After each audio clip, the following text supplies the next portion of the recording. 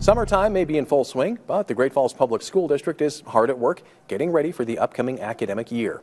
I had a chance to talk with district leadership about the hiring process of district personnel, both in and out of the classroom, and how that's going.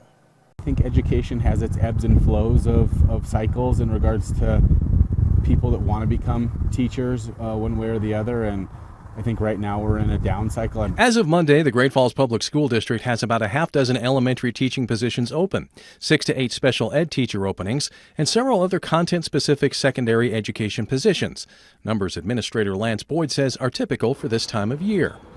Great Falls isn't the only district in need of teachers and other personnel, and Boyd says when it comes to attracting them, housing is the biggest challenge. For us right now, our biggest thing that we struggle with is trying to find affordable housing for staff coming in, whether that's a speech pathologist or a first-year teacher, trying to find something that a single person could move into, or a small family or a large family is just a struggle at times. The district is also in need of 30 to 40 teacher aides, 25 to 35 paraeducators, and a number of other support staff. They hope to fill some of those numbers August 21st during a job fair from 11 to 1 at Paris Gibson Education Center.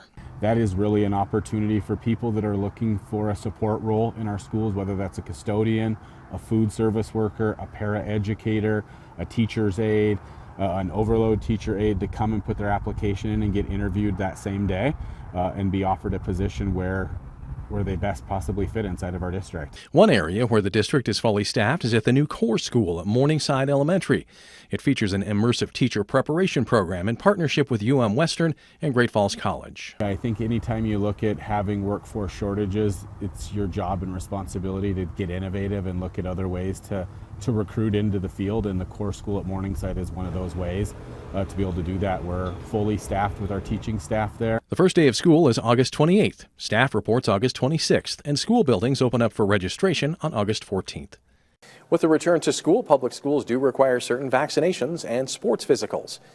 So mark your calendar. CCHD and the Great Falls Clinic are holding a back-to-school clinic on Wednesday, August 7th. All physicals will be free. Blue Cross Blue Shield Care van has offered to cover the full cost. CCHD will provide immunizations. You're asked to bring your child's shot records and insurance card. And if you don't have insurance, costs will be covered by Care van. The clinic runs from 9 to 2.